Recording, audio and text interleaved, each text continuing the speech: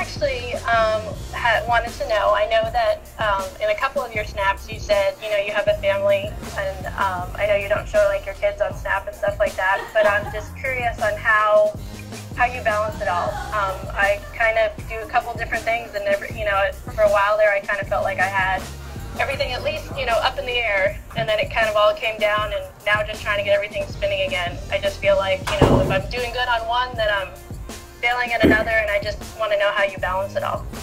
I think I balance it all by not judging myself too harshly.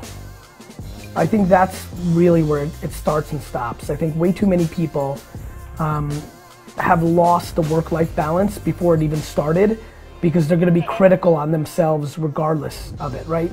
It's so hard to balance. And so for me, I just know I'm doing the best that I can.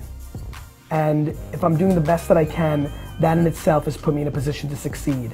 And some days that means that I have to choose my family time on a Friday night, or Sunday morning, an executive ran into me on Saturday and asked me to meet for coffee and wanted to jam, and I just couldn't.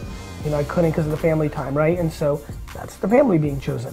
Other times I'm, you know, flying and speaking somewhere, or having a big meeting, and I'm missing, you know, some sort of like school function that I don't want to miss. And that's the other way. And the truth is, I just don't beat myself up. All of us are trying the best we can. And so as long as, you know, nothing is glaring, and to me glaring is the following. My kids have become completely horrible people and have major problems in society, and/or I go directly out of business in my businesses. As long as neither one of those are happening, I think it's going to be okay.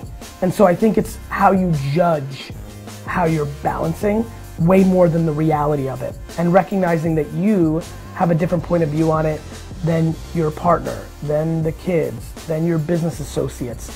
And I think you need to care about your point of view on it first and foremost, while being empathetic to everybody else's points of view. Awesome.